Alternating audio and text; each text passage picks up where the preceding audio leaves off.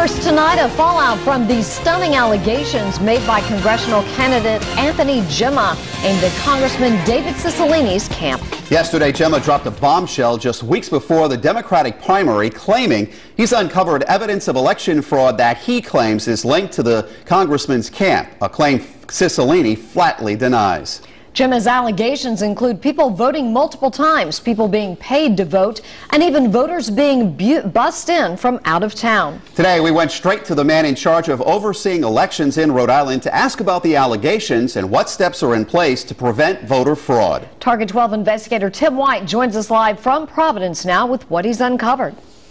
With elections, there are primarily three groups that oversee the process. You have the local board of canvassers, like here at Providence City Hall, the State Board of Elections, and at the top of the food chain, the Secretary of State. On Wednesday, congressional candidate Anthony Gemma made stunning allegations of rampant voter fraud. What you're about to hear is not political campaign rhetoric.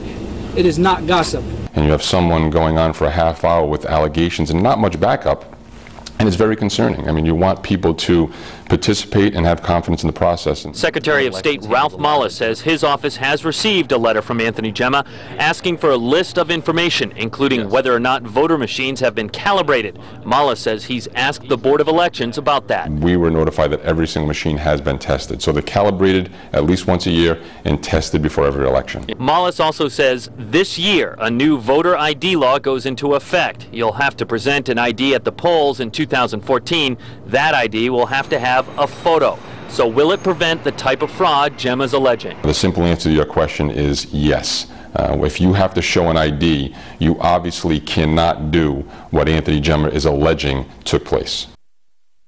On a political note, Mollis has already endorsed Congressman David Cicilline for re-election. He says no one from his office has been contacted by law enforcement about Anthony Gemma's claims. New at 6, Target 12 hits the streets vetting some of Gemma's claims.